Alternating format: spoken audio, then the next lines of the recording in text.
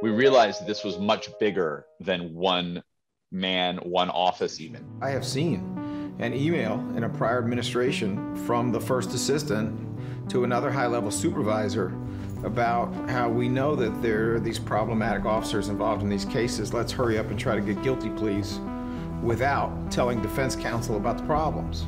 You're actually talking about an office dedicated to violating the Constitution, and we are not that. This was, a unique opportunity to go deep into a municipal context where, through elected office, Krasner and his colleagues were really sort of trying to change the culture of an office and reform what the prosecutor could be. And in order to understand what that is, you have to also understand the massive impacts that they've had historically on driving mass incarceration and sort of building the public safety culture, the sort of law and order culture that we've had for the last several decades.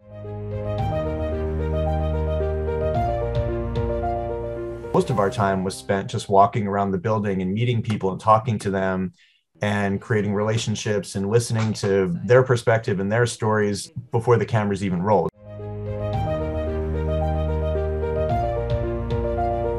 I hope that this 8-hour series serves as a time capsule for this moment where we are, and that people will look back at it in 20 years or 30 years or 50 years and say, look how far we've hopefully come. So the recognition means a lot.